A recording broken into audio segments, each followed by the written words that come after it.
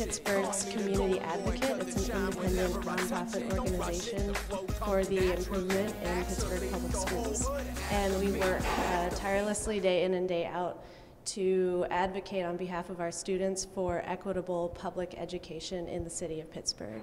And our hope, our vision, is for 100% of our students to graduate from high school and for 80% of them to go on to some sort of post-secondary education, vocational or technical school, 2- or 4-year college. And we do a number of different programs through A+ Schools. We have a lot of programs where our volunteers help us to collect information about the public schools, about what's happening on the ground and in school board meetings, and we then present that information back to the public and ask them to help us figure out what we can recommend to the school board to help make our schools better. We also work to build the knowledge, skills, and power of parents at schools where their childs attend. So we have a number of different programs that are starting up at different schools that our community organizers are helping our parents to build. Another program that we have is TeenBloc, which is a program that brings together high school students from across the city. They meet every week, and their goal is essentially to organize with adult leaders to raise their voice and the voices of their peers in the city in order to basically improve their situations and the situations of their peers.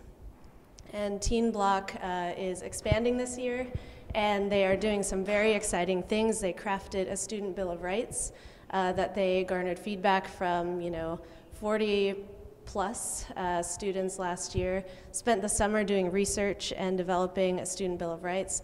They launched it with a rally in October, and they have since gotten over 1,600 of high school students in the district to vote yes to ratify the student bill of rights. So they are working tirelessly, they're working very hard, they're meeting with school board members to tell them what the Student Bill of Rights are all about.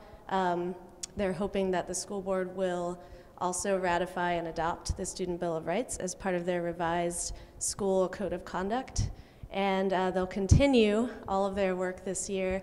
They're about to launch a student survey to ask high school juniors exactly how they feel about certain issues and how they experience the issues surrounding the Student Bill of Rights. So there's a lot on the docket, and we're really, really proud of our TeenBloc students. You can get involved with A+ Schools in so many different ways. We are on Facebook and Twitter. We also have a page. Feel free to come like it.